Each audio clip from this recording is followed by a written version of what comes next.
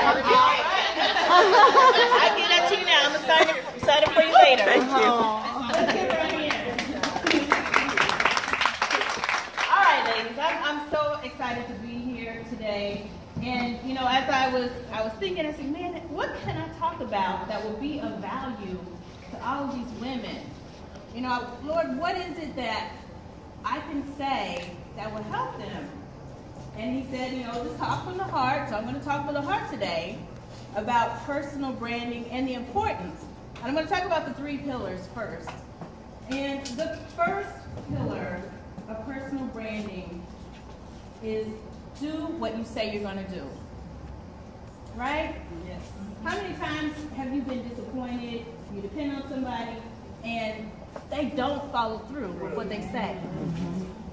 Now, your personal brand, by definition, is what people say about you when you're not in the room.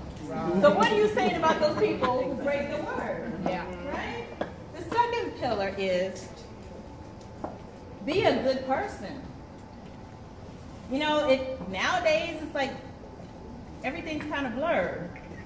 You know, there's no real what's good, what's bad, what's up, what's down, what's right, what's wrong. But we all know, we're in church, we know what it means to be a good person. And the third pillar is treat people the way you want to be treated. Those are the 3 pillars to personal branding. Now, something that happened to me today, and I want to stress the importance of personal brand. Everyone here represents a brand. Not necessarily their own brand, but a business brand, right? You're putting your name behind the brand. You're representing someone or a company or your own company. Now, this just happened this week, and it's a lesson for all of us about how